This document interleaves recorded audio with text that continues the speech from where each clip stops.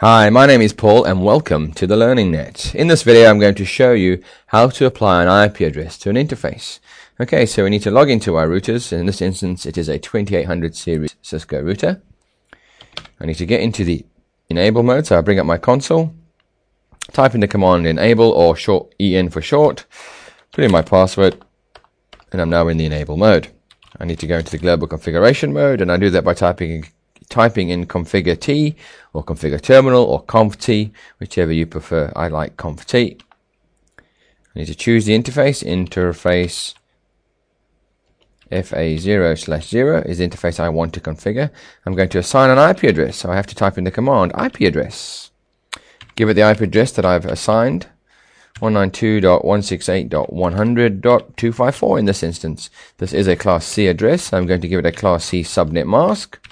Whenever I put in an IP address on a router, I always follow up with a subnet mask.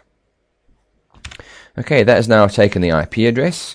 What I need to do on my router, because routers are pretty stupid by default, when they come out of the box, all their interfaces are shut down. So I need to turn them on, or whichever ones I want to be on. I need to enable them. And the way I do that is I type in the command no shutdown, which will bring it up, or no shut.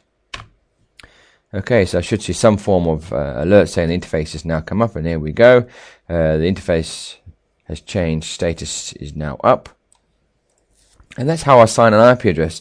The next thing I should really be doing here is follow some best practice guidelines, and that is give this interface some form of description so that I can identify it on my network.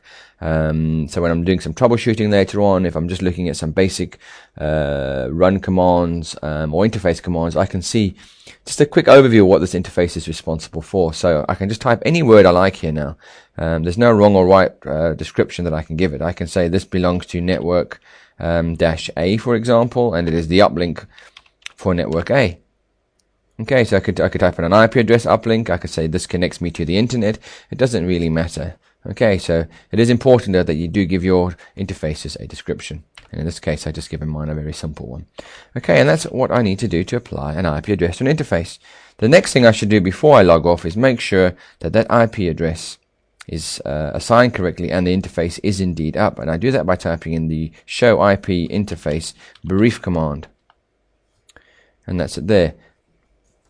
I typed in for short show sh IP interface int and BRIE for short for brief. That's the shortest way I can type this command in to make the command run. And it's showing me here that the fast Ethernet interface, this is the IP address that it currently has assigned, which is correct. That's the one I gave it. And the status is up and up, which effectively means this interface is now working as it was intended.